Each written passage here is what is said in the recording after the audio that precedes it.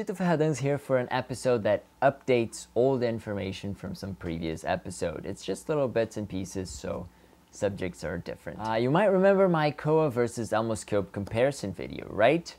And then after that, I posted a Kowa 16H, 8Z, and B&H comparison as well. All of that goes to say that I was wrong in my Kowa versus Elmo scope video. After posting that video, I got feedback from a lot of people on Facebook and in the messages saying that their Elmos were much better than other Kowas they tried.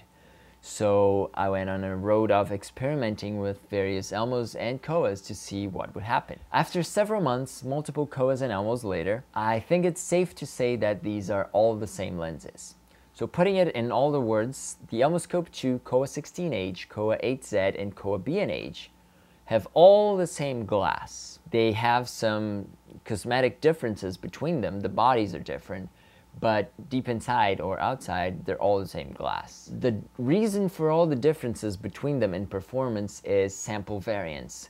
It's basically this Kowa has been sitting on the shelf for 10 years and nobody messed with it, while this one has been kicking around and being dropped on the ground. So you might have one that's better than the other. Plus, you have to take into account if one of them has been serviced properly or not. Before anyone starts pointing out that they are different and there's this and there's that, there are possible differences, which are the coatings, which can be either purple, bluish, and golden, which affects the flares, and that depends on the year that the lens was made. And the other thing that I noticed is that the Kowa 16H and the Kowa 8Z can go a hair wider than the B&H and the Elmo II. And you can see that for yourself in the Kowa 16H comparison video. Now that this information's out there, it has been out there for a while if you've been on Facebook.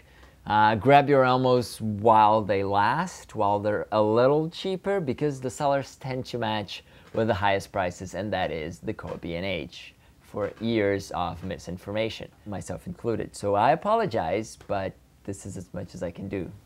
Level the playing field. This also means that every mod in my Kowa mods playlist is applicable to any of these lenses, as well as the Elmo scope and a few other lenses that share the same building structure. The second part of this video is about an update for the Anamorphic Calculator. Since the GH5 came out, people have been going crazy about it, and ever since the firmware update came out, things have been insane in the anamorphic community. So I reached out to some people that use that camera, and we figured out the math and the rules, and I updated the calculator. So you can go on the blog, the link is in the description, and check it out for yourself. Again, the calculator is a tool aimed to give you an approximation of a result, if it's going to vignette or not, field of view, and all those things. But it's not absolutely scientific. It's not going to be right 100% of times. There are way too many lenses out there for me to be able to compile a tool that works for every single possible combination of them. That being said, it's one of my most accessed tools with very little negative feedback. It works so well that people are going to the extent of copying the code and using it on their website without giving me credits. And after that, I added a line to the calculator where you can just copy the tag and post it on your website, and you can have full access to it, and it gives me the proper credits, which is the only thing that I want in exchange for it. So it doesn't take much. Anyway, go play with it, go try to break it, and let me know what you think.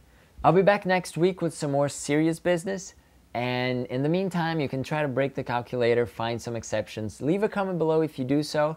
And also, feel free to leave a comment if you feel strongly about what I said regarding the Kowas and Elmos. If you absolutely love this channel, be sure to subscribe and click the like button. If you want more, go on my Patreon page and make a pledge so you can get early access to some features and things that are in the works, and also support my work. I'm Chito Fahadang, and I'll see you next week.